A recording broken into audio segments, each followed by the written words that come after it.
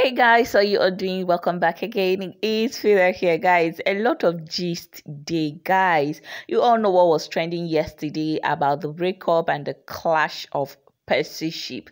That is not even the main cocoa. The main cocoa is why are shippers crying? Like they opened a Twitter space and all of them are shedding tears, bitter about the crash of PERCY ship. It's a serious matter, and I'm going to play that video for you, and you're going to listen and tell me your opinion about that. We're also going to be gisting about PHYNA, how PHYNA came in between PERE and Mercy. Omo, draggers are on PHYNA's neck, even though PHYNA is chilling in London, but we'll get back to the full gist of everything. All right, guys, so let's listen to the lamentation of these shippers and also play back videos of where shippers were begging PERE and Mercy to stay together and how they collected, how shippers are bitter because they collected their gift, their money as a couple. Good morning to each of every one of you that check up on me. I saw your tags as I come in this morning. I still want to believe that I'm still dreaming. My heart cannot take it. My heart cannot take it. I don't want to believe that this is real. That my babies are not for each other. If it is a prank, please. I don't want this kind of prank. I don't want this kind of prank. I don't want this kind of prank. My mind cannot take it all.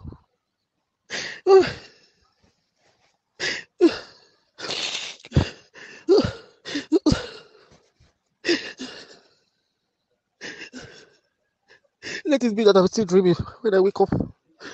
Let me see them together. God, please. God, please.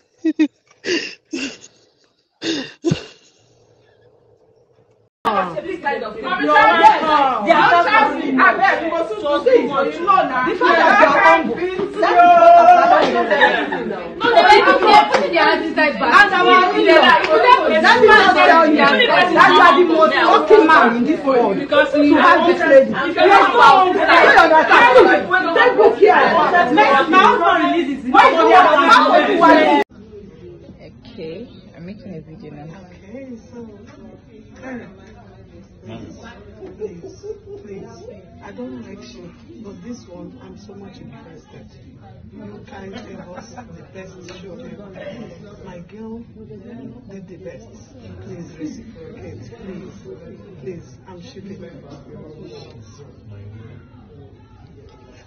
So yes, guys, welcome back. As you can hear through that voice, is from a WhatsApp group of shippers. That woman was actually bitter about the crash of PERCY ship. That is why I keep telling my viewers and subscribers, if you are shipping, ship with caution. If you are investing your emotion, invest it with caution, because if this ship crash is going to affect your mental health. Anyway, guys, from the beginning I told you guys that I'm not a PERCY ship, because I know that these two people, they're not gonna last. Okay, I prefer them as colleagues, as great business partners and friends. They will achieve more in friendship than in a relationship. Relationship, they fuck up some certain things, you understand.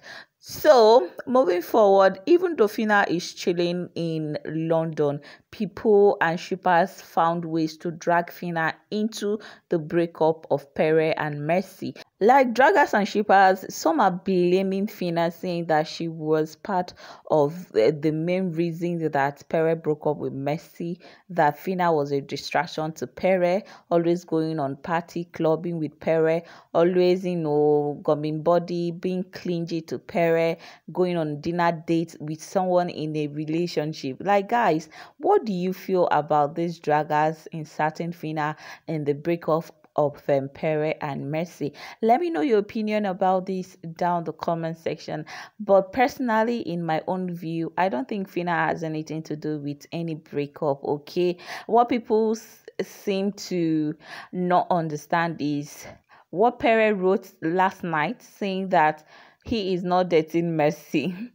People are now asking question, is it that they broke up, or maybe PERE and Mercy never even dated to even begin with? Like, there was no relationship between them.